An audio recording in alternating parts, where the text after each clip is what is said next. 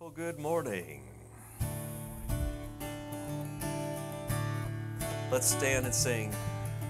Thanks for being here this morning. Beautiful morning out there. Over the mountains and the sea, your river runs with love for me. And I would open up my heart and let the healer set me free. I'm happy to be in the truth, and I will daily lift my hands, for I will always sing of when your love came down. I could sing of your love forever. I could sing of your love forever. I could sing of your love forever. I could sing of your love forever. Let's do that again. Over the mountains and the sea, your river runs with love for me. And I would open up my heart and let the healer set me free. I'm happy to be in the truth, and I will daily lift my hands, for I will always sing of when your love came down. I could sing of your love forever. I could sing of your love forever. I could sing of your love forever. I could sing of your love forever. Oh, I feel like dancing. It's foolishness, I know, but when this world has seen the light, they will dance with joy like we're dancing now. I could sing of your love forever. I could sing of your love forever.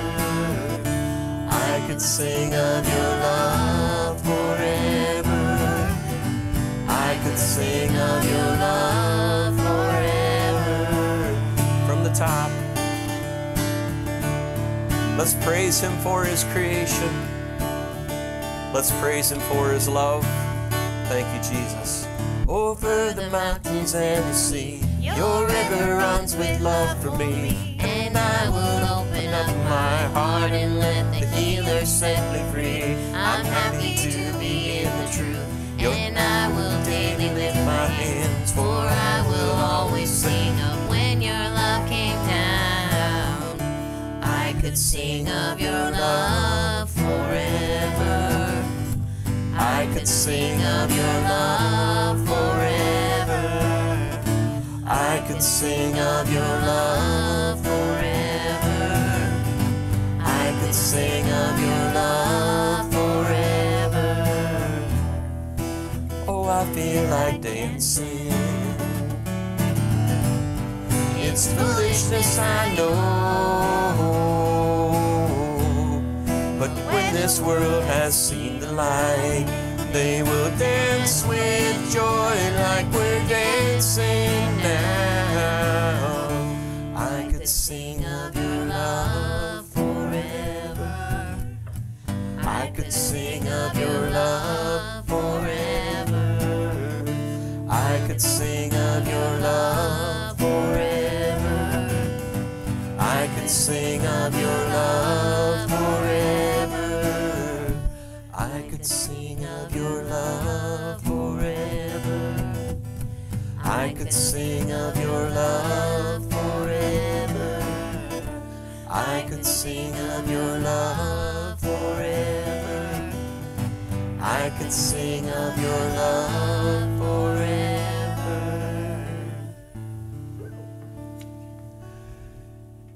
Good morning, and you may be seated. Welcome, everyone. And for those of you who are joining us online, thanks for tuning in this morning to Living Well Church here in Dixon, beautiful Dixon, Illinois. Oh, it's good to be back. Our family and I went to Des Moines, Iowa for a celebration of life. It was a quick trip, and I got back last night about 7, and it's good to be home. We we did notice that it was a little greener over there. I don't know why. Maybe it's just a little bit south, kind of along I-80.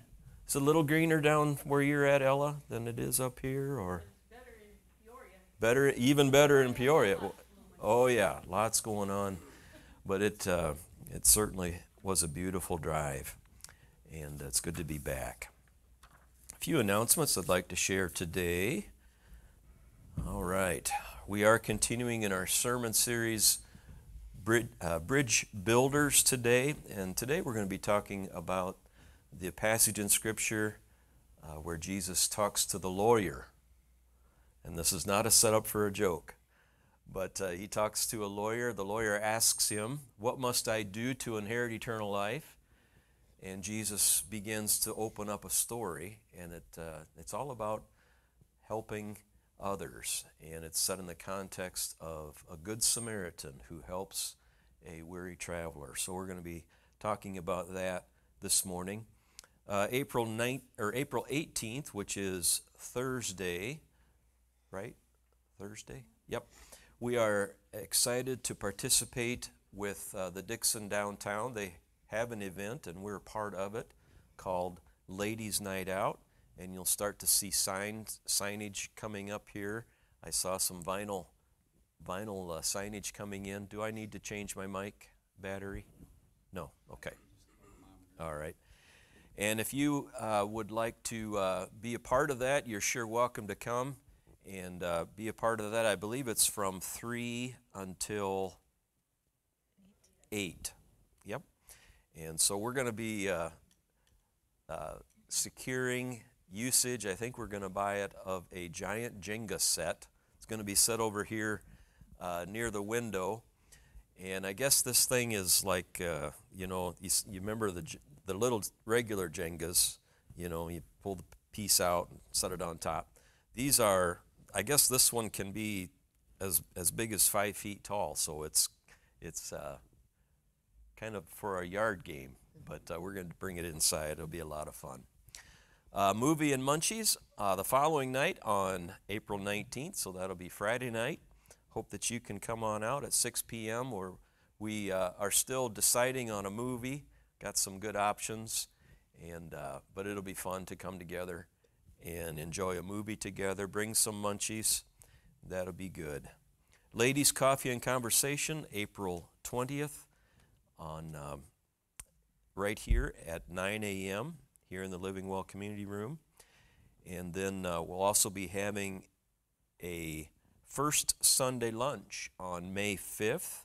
That'll be taking place right after the service. I love that idea. It solves the lunch problem for the day, but most importantly, it's certainly great to be together and get to eat each other's food. That makes it great. Northwest Illinois District Assembly is April 26th and 27th at our Ottawa Church, which is Crossbridge Church of the Nazarene, right to the north of the interstate there as you're driving on Interstate 80. Yeah, that's 80, right through there. So April 26th in the evening, that's a Friday night, and then the 27th. And it'll be over probably by 12:30 that early afternoon on Saturday. So hope you can attend. It's close enough to us that we really don't have to have a motel, but some of us have secured a motel so that we can be there. And then, let's see, Grill Out, May 11th, and that'll be at the White Pines. Probably bring the giant Jenga set for that.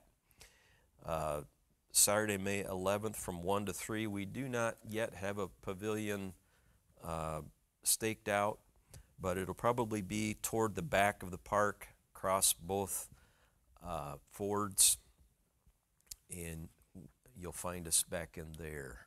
All right.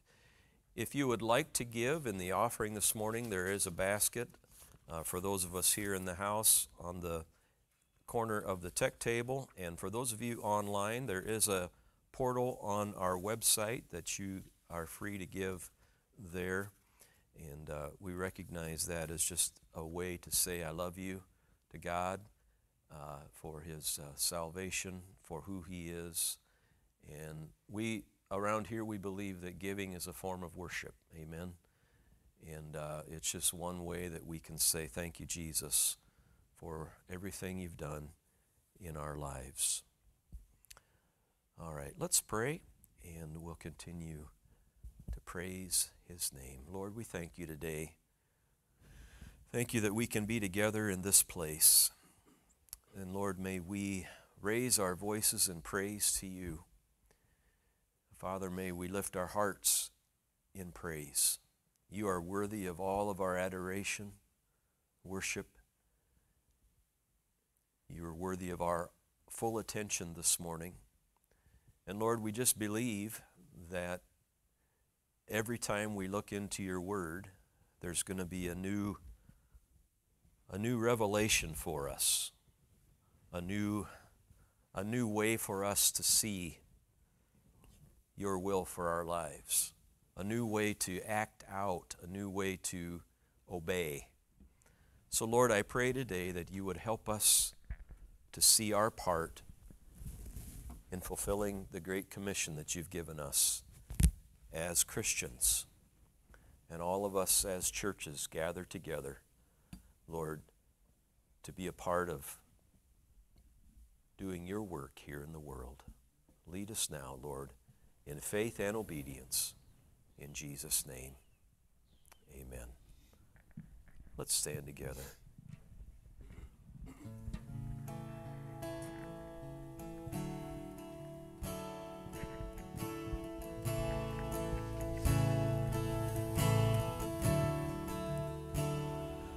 Lord, I come, I confess, bowing here, I find my rest. Without you, I fall apart. You're the one that guides my heart.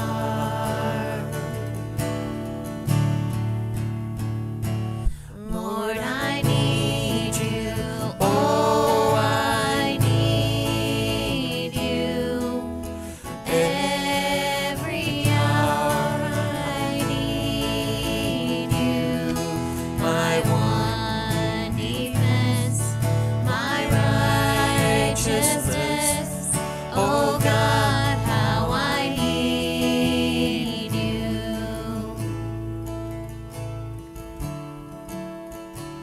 Where sin runs deep, your grace is more. Where grace is found is where you are. And where you are, Lord, I am free. Holiness is Christ in me.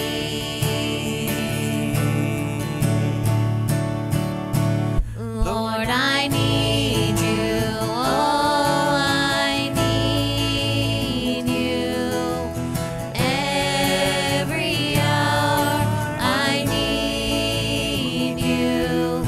My one defense, my righteousness.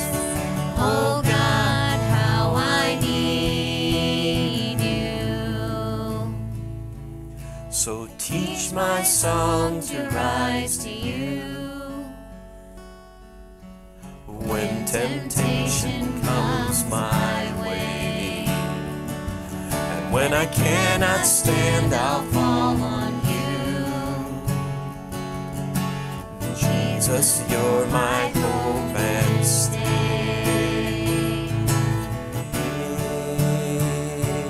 Lord, I need you.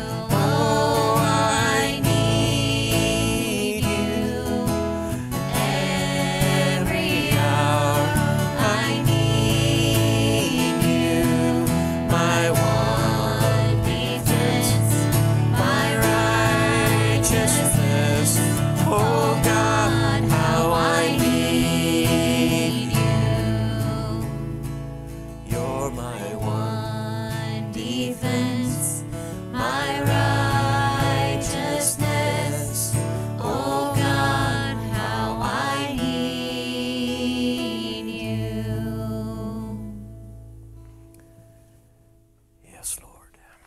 need him not only for salvation, but we need him to love the world through us. Amen.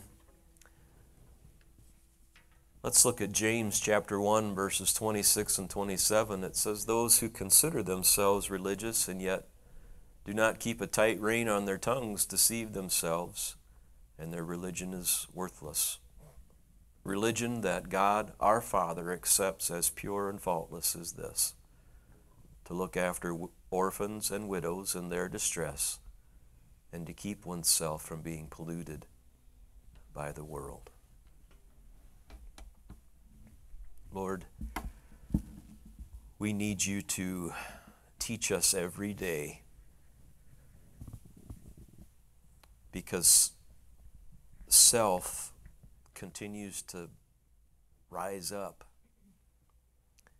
And we need you, Lord, to remind us of the importance of the crucifixion of the sinful nature.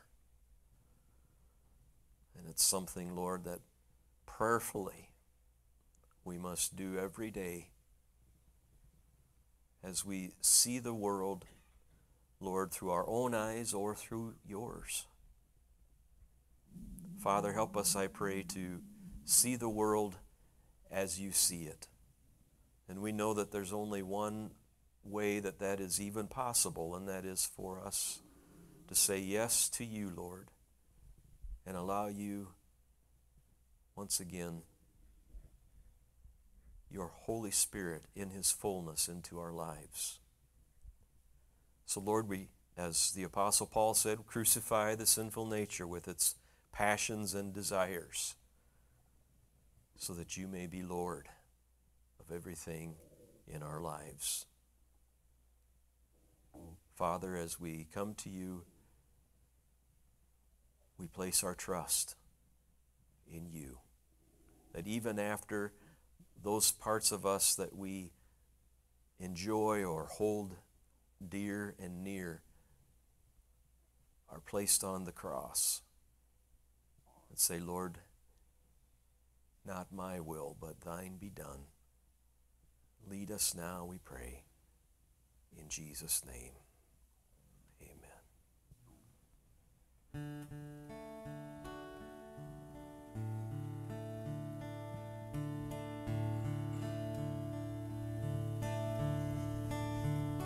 Come, every soul by sin oppressed, there's mercy with the Lord, and he will surely give you rest by trusting in his word. Only trust him, only trust him, only trust him now. He will save you, he will save you, he will save you now.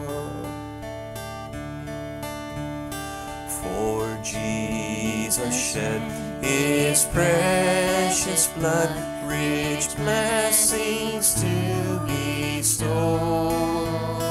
Plunge now into the crimson flood that washes white as snow.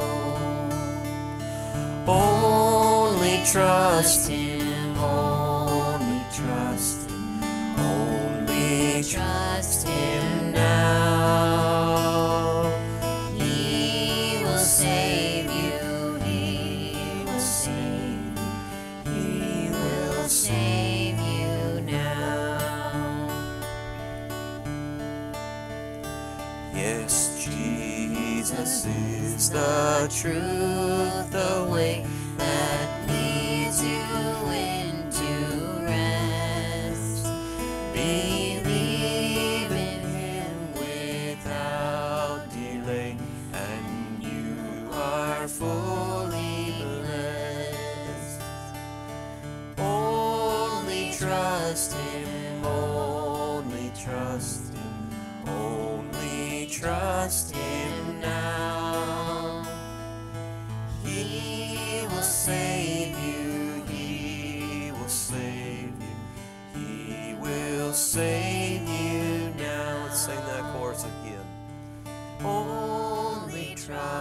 Him, only trust Him, only trust Him now. He will save you, He will save you, He will save you now.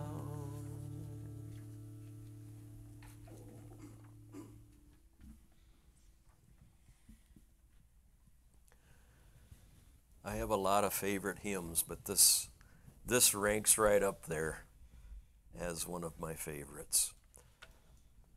First of all, I have pleasant memories of George Beverly Shea singing it at every Billy Graham crusade, and the flood of people that would come down from the tops of the stadiums and make their way down to the front, giving their lives for the Lord Jesus Christ. But secondly, it is also it's a personal testimony, and it gives me a way to re-examine my heart. Am I still there? Is that where I'm still living? So let's sing this beautiful hymn together. I'd rather have Jesus.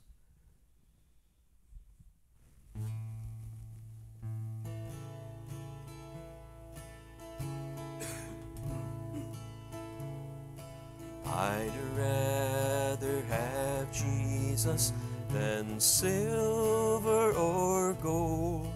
I'd rather be His than have riches untold. I'd rather have Jesus than houses or lands.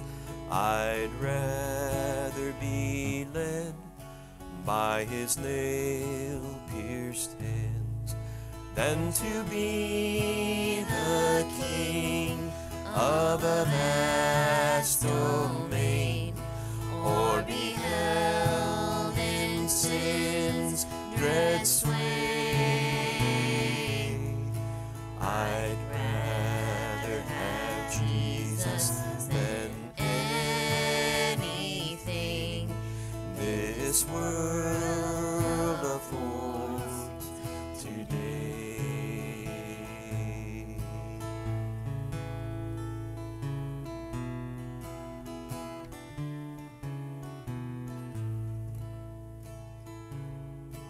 I'd rather have Jesus than man's applause.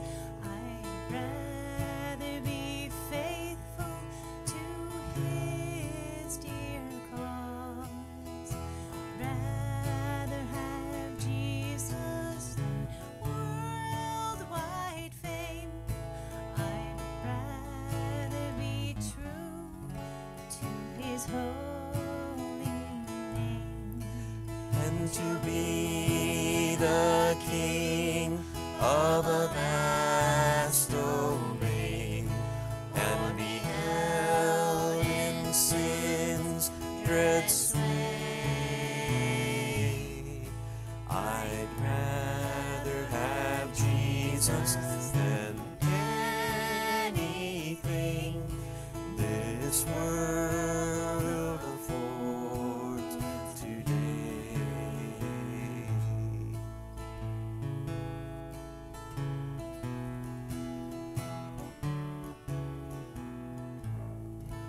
He's fairer than lilies of rarest bloom. He's sweeter than honey from out of the comb. He's all that my hungering spirit needs. I'd rather have Jesus and let Him lead than to be the king of a vast domain, or be held in sin's dread sway. I'd rather have Jesus than anything this world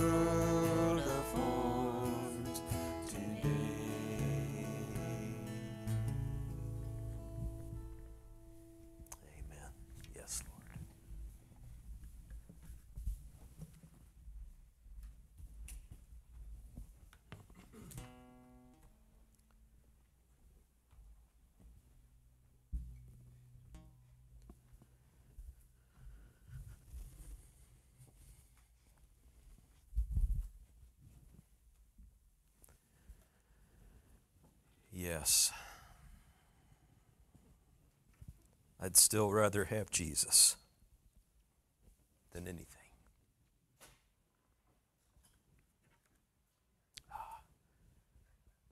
Hear the church bells.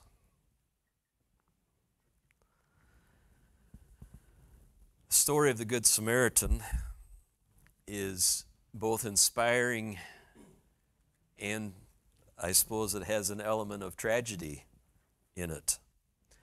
As we recall, and we'll read the story here in a minute from the gospel, the two individuals pass by a man who is in need, and they happen to be religious people.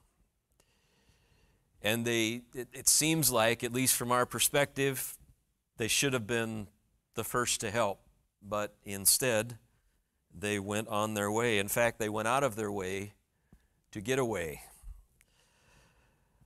The only person to reach out their hand was a person who would have been unexpected to do so because he was a Samaritan.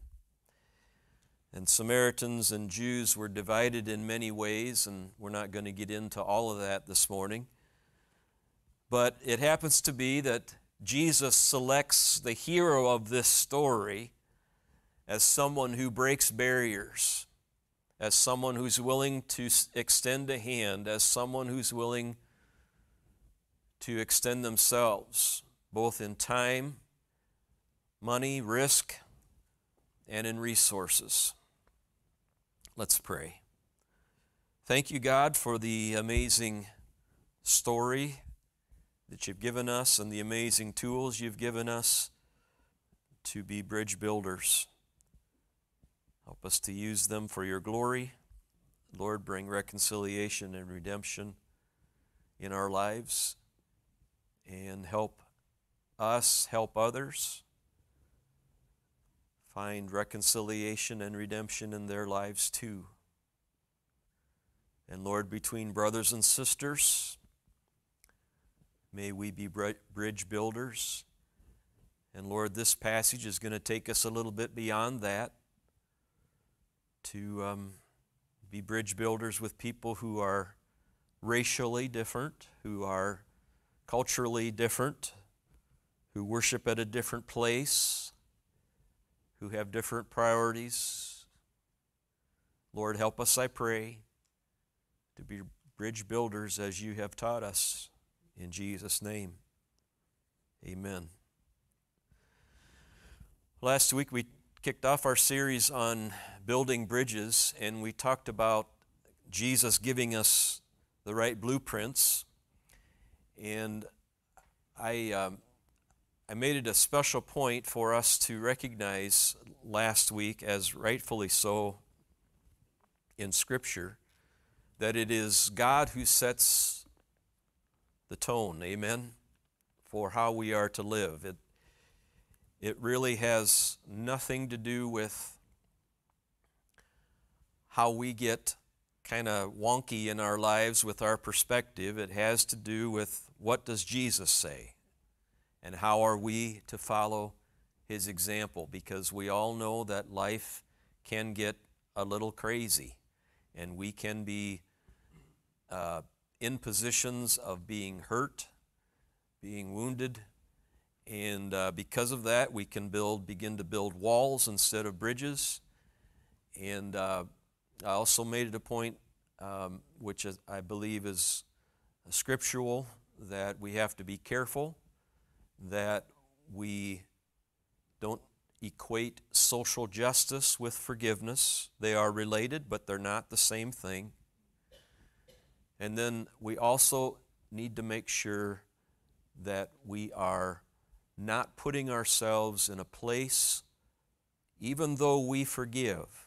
Forgiveness does not necessarily mean putting ourselves in the same position to take advantage of that person's vulnerabilities.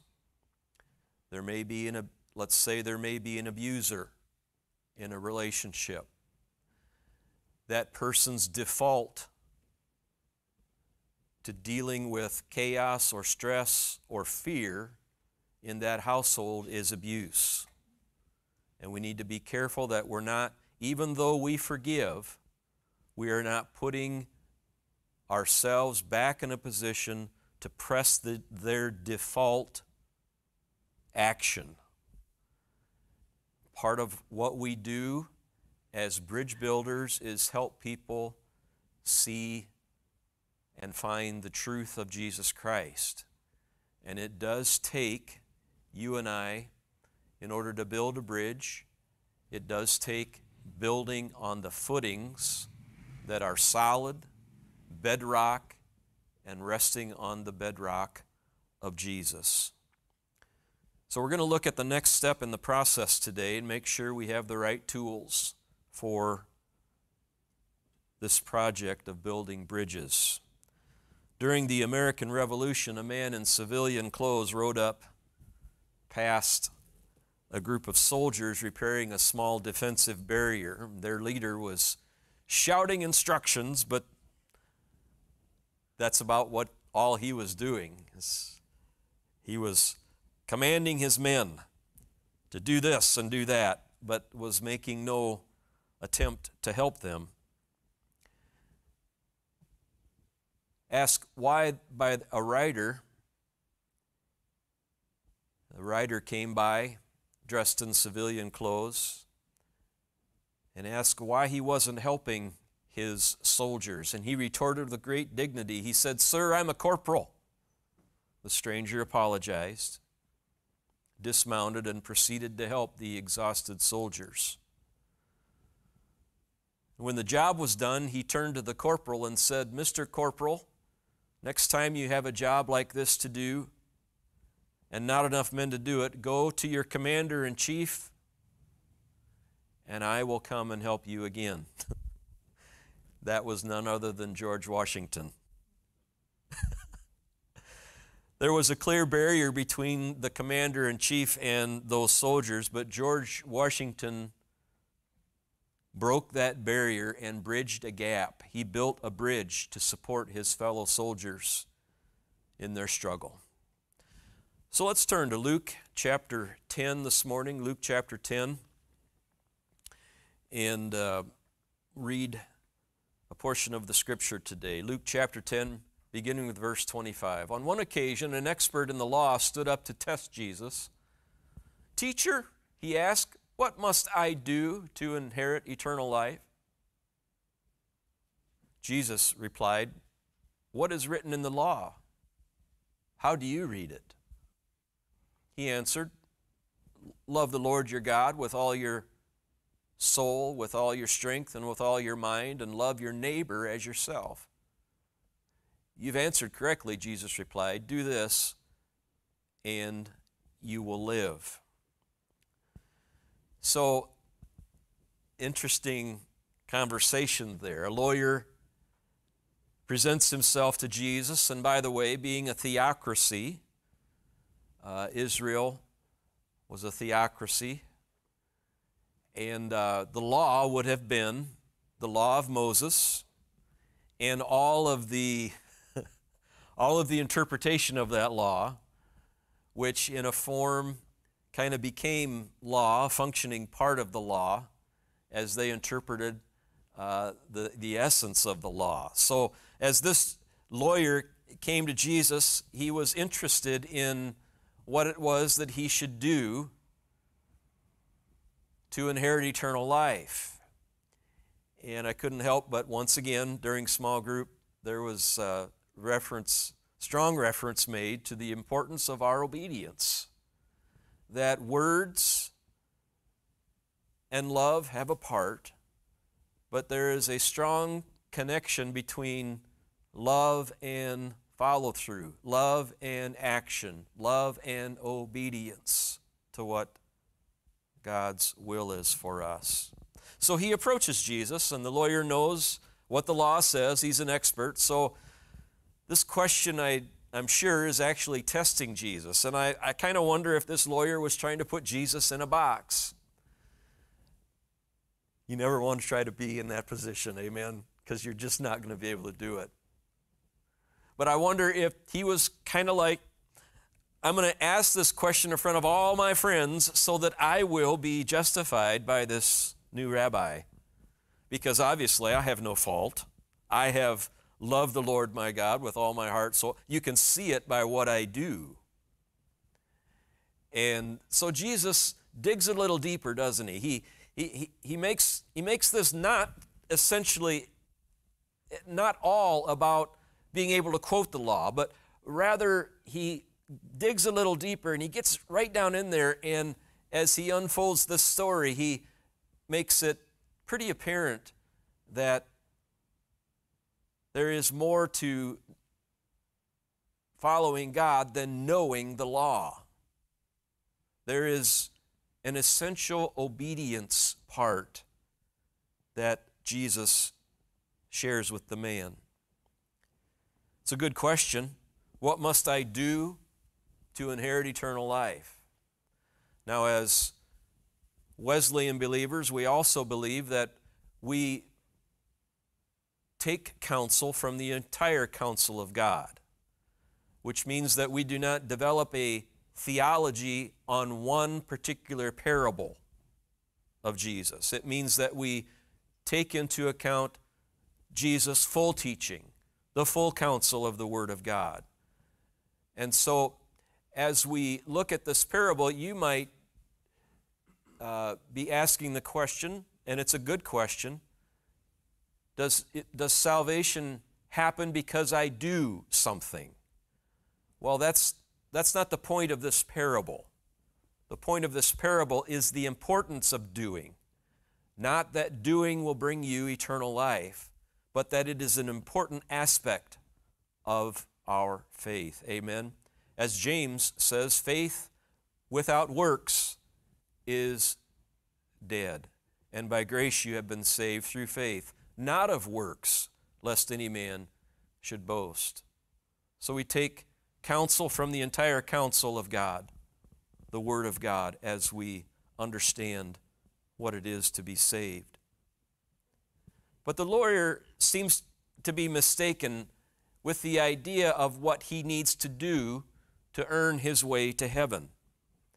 And although that's part of this parable, there is something more that Jesus wants to share.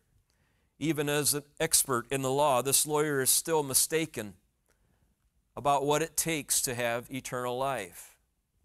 And to just kind of bring it on down here, knowledge does not make us obedient. Just because we know the good to do doesn't make it that we have somehow fulfilled the requirement of the law. And that's probably drives more at the heart of what Jesus was trying to help this man with, is that it's not enough that you know the law, and you are certainly an expert in the law, but I'm going to drill down a little bit and help you understand that there is an important obedience part to love. Jesus challenges this lawyer's knowledge with, well, he puts it right back to him. He says, what does the law state? And knowing that the lawyer knows what the law says, the lawyer responds correctly.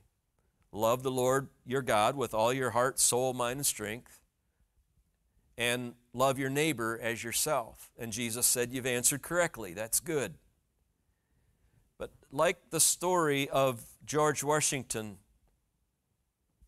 as Christians, we have a choice to make. We can be like the corporal who, because of our knowledge of Scripture and the perceived status that brings, we can somehow see ourselves, because of our knowledge, above the need to get down right in there and help somebody who has a need. We might even need to rethink the interactions of our lives this week and take note. Did we get down in there with people who were struggling, or did we quote our Bible knowledge? And that's, I think, the point of this passage, is that it's this is more about knowing what to do and knowing the good answer. It's about getting in there and offering a hand. Last week we discussed the blueprints necessary for bridge building.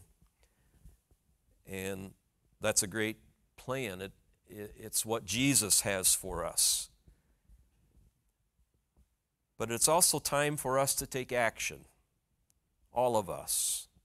And in the case of building a bridge, that means gathering the right tools.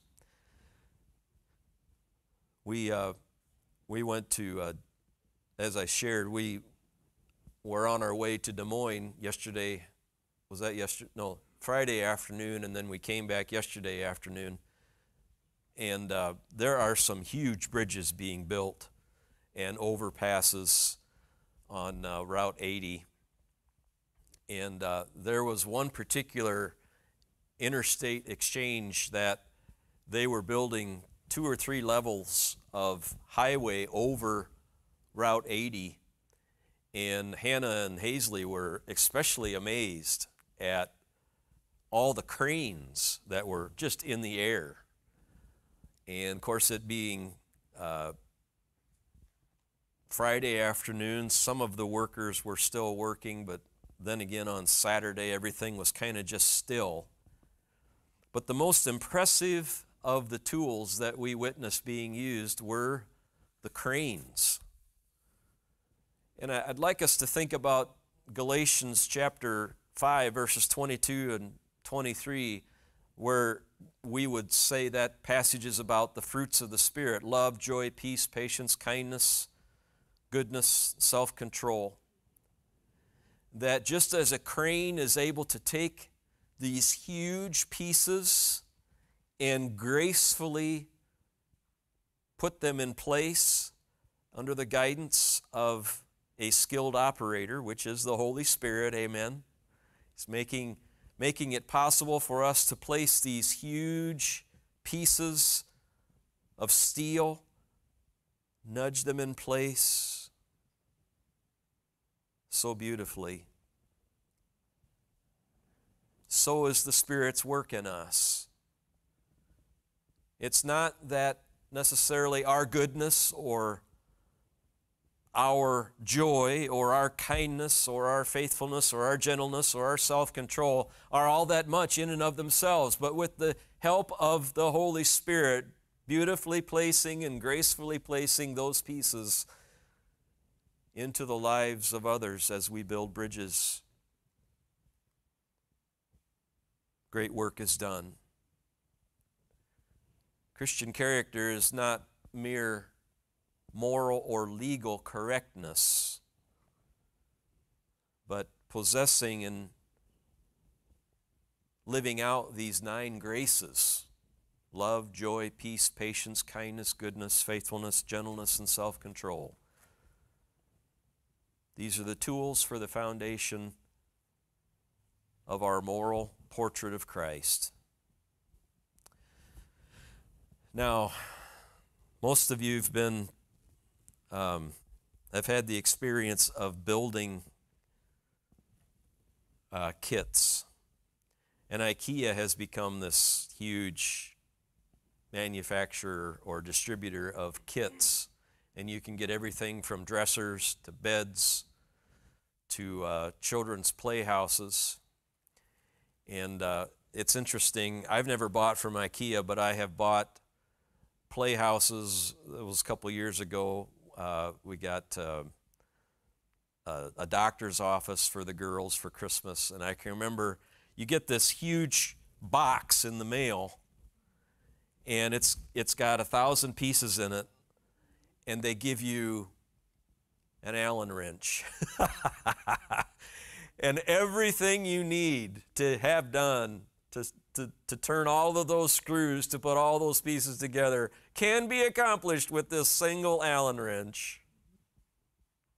And it's true, you can do it.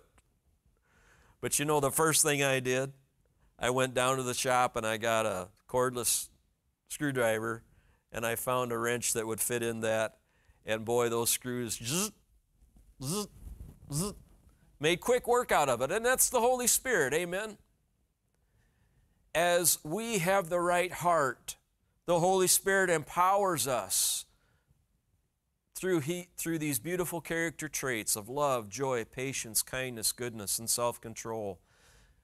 He gives us the power to do effective work and very efficiently and beautifully. So it's important not only to have blueprints, which, as I stated before, it's the blueprint that makes the call on a job site.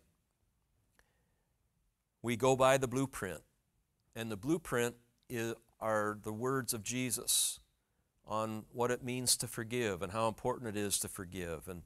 And even though we may think at a time in our life that just isn't going to work to do it that way, you and I, as followers of Christ, have committed ourselves to follow the blueprint that Jesus has drawn for us on forgiveness, on reconciliation, on building bridges. So if you were to use the Allen wrench provided, it might take 6 to 8 weeks to build the play kitchen or the doctor's office or whatever. At some point, we all realize that it would just be better if we just asked the Holy Spirit to help us.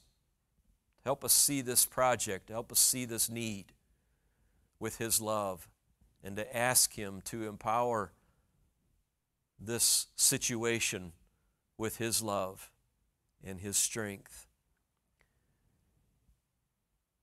The instructions alone don't get the job done, and insufficient tools will only make the project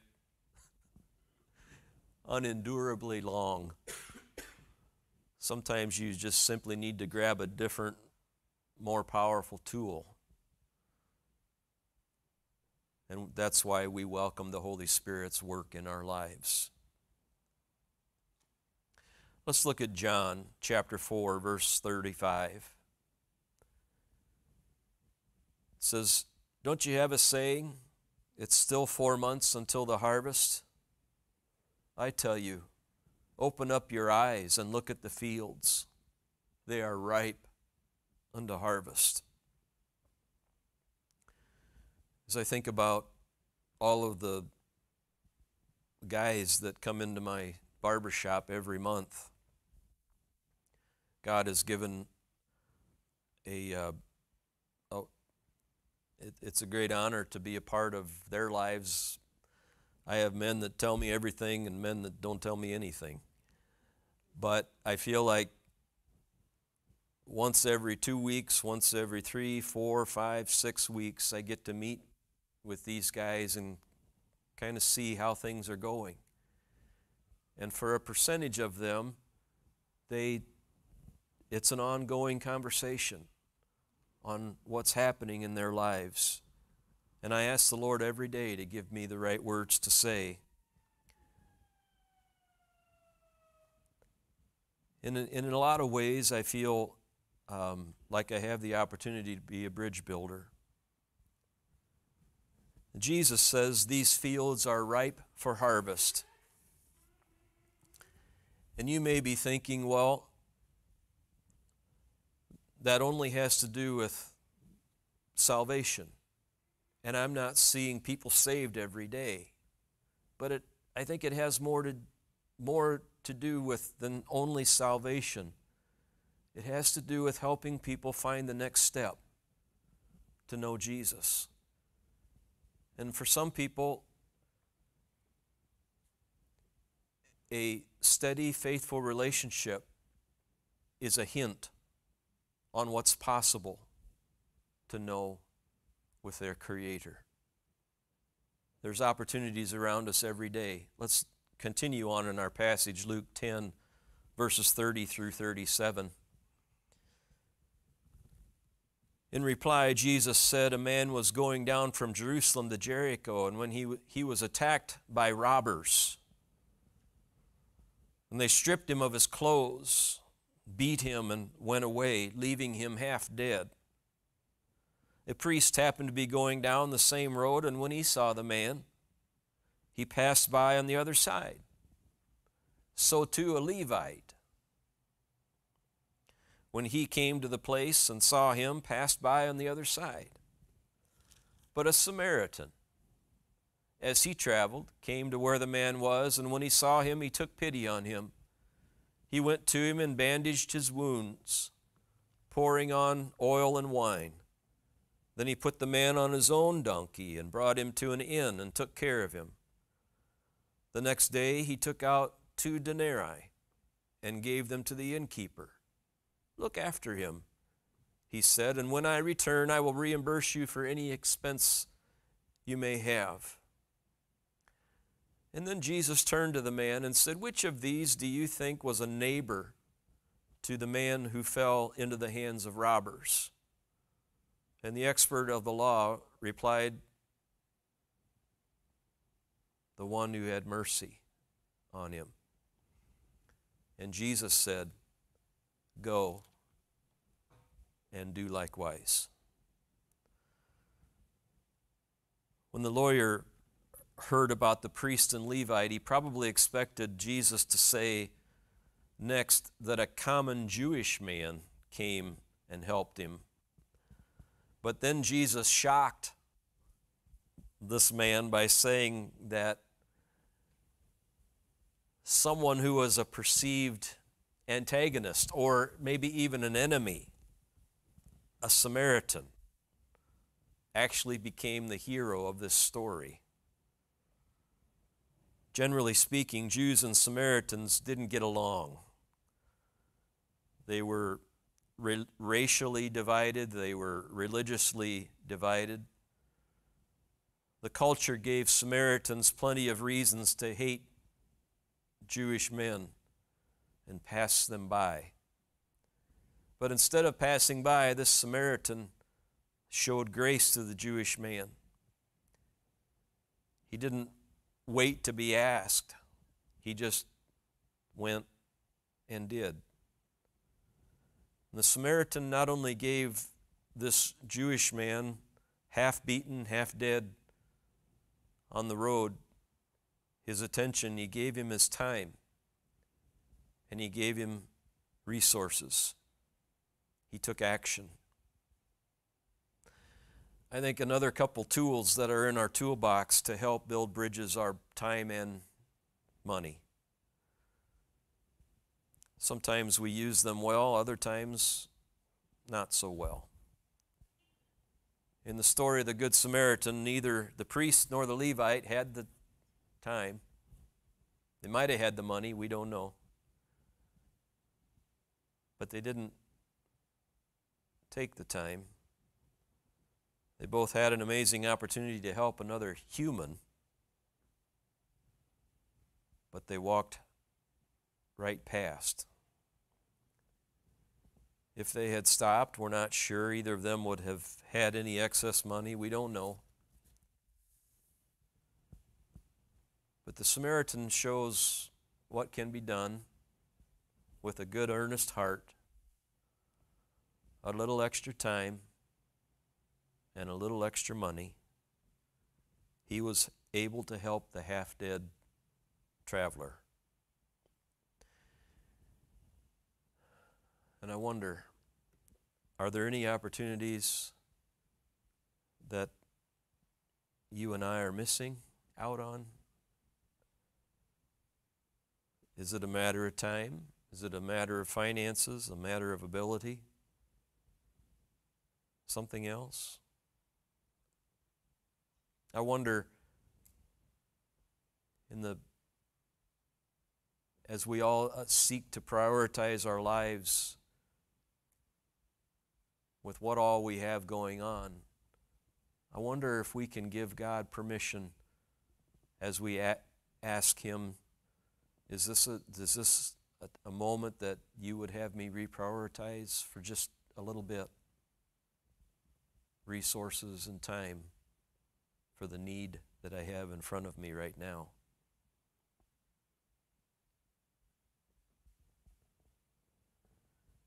So where do we begin? Well, you may be aware of things going on in your own life, or it may happen on the way home. A new need presents itself.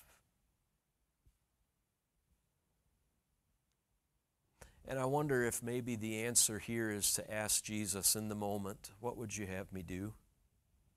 What would you do with this person, with this situation right now? Because there's no end to the rationalizations in our minds, and it's okay to listen to those things, but it's also important for us to listen to the Spirit.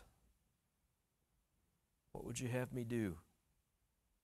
Right here, right now. We are people of the Spirit, amen? We acknowledge the importance of knowing Scripture. We acknowledge the importance of knowing. But we also acknowledge that God works in our lives through the work of the Holy Spirit. That's what it means to be Spirit-led every day. It might even begin in your home today. It might be that for some reason you naturally prioritize the needs of others, but it might be that God is calling you to prioritize the needs in your own home today, with your spouse, with your kids. I don't know. It might just be that the Spirit will lead you as you ask Him to do so. It might be that God would reshuffle some priorities this morning to show kindness to the UPS driver that delivers Amazon packages to your door every day. It could be that in a situation where tempers are flaring, that you can be the voice of peace, the voice of reason, the voice of temperance, the voice of logic. We all have different gifts, and God is simply asking us to be willing to use them to help that weary traveler on his way. So we can be bridge builders, doing our part to bridge the gap, but it takes prayer. It takes being in touch with our surroundings and living in the moment. Might cost us something. It might cost us some time or money or energy or mental real estate. But Jesus does teach us to go the extra mile. And I don't know what that looks like in your life right now, but it's a call to all of us to not only know, but to follow through.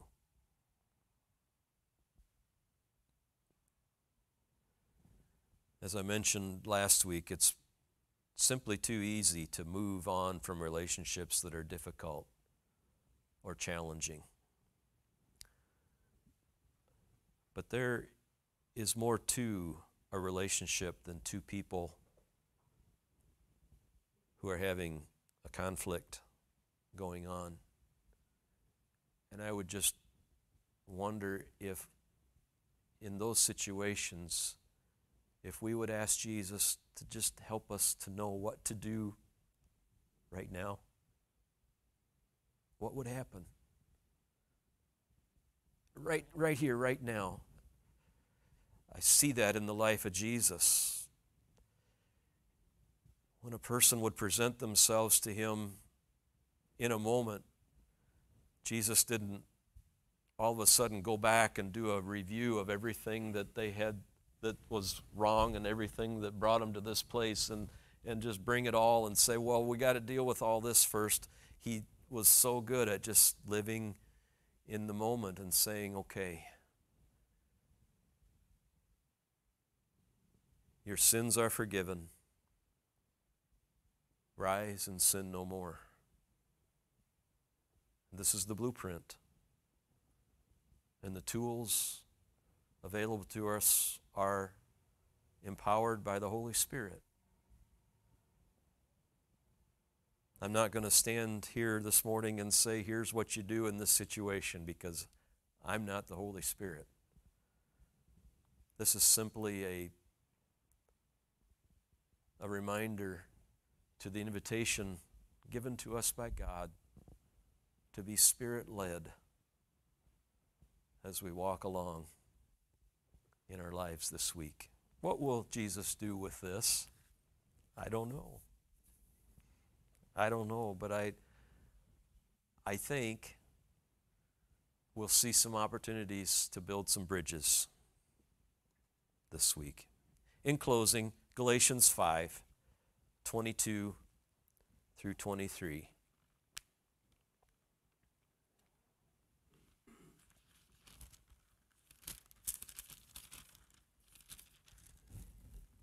But the fruit of the Spirit is love, joy, peace, patience, kindness, goodness, faithfulness, gentleness, and self-control. Against such things there is no law. Those who belong to Jesus Christ have crucified the flesh with its passions and desires.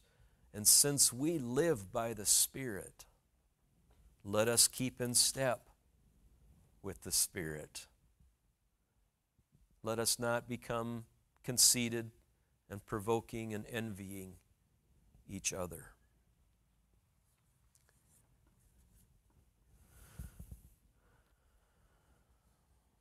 Let's be people of action. Amen.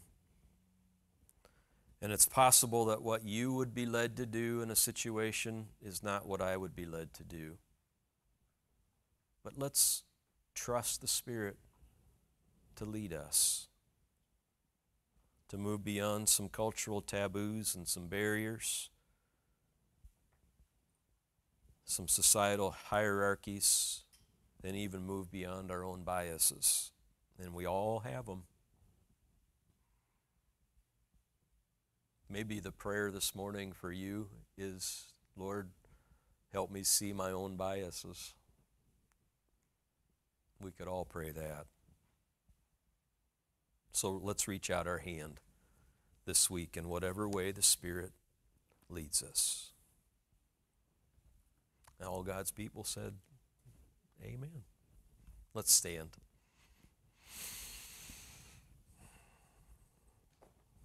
Lord, we praise you today for always working. About the time we get it figured out and feel like we know the law, you stretch us again. And you remind us of your priorities. Lord, help us value relationships. Help us value the people, Lord, that you have brought into our lives because you're trusting us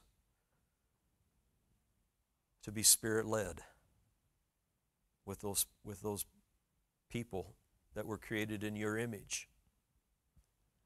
And we don't know what that'll look like. They may be upset with us for a long time, or they may be ready to receive. Either scenario doesn't cancel out our responsibility to be obedient, to seek to build a bridge. Thank you, Jesus, for being the bridge, being God on earth, God with skin on, to show us the value of relationships, the value of people, and how far you would go to help others be reconciled to a holy God. Lead us now. Individually, we all have different scenarios, different situations. Lead us as your Spirit-led people in Jesus' name. Amen. Let's sing. I think you know it by heart. Come with me now. If I stumble with the words, you'll help me. Praise God from whom all blessings flow. Praise Him, all creatures here below. Praise Him above, ye heavenly host. Praise Father, Son, and Holy Ghost.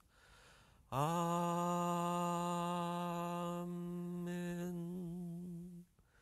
May God bless you, Spirit-led people. Have a great week building bridges. You are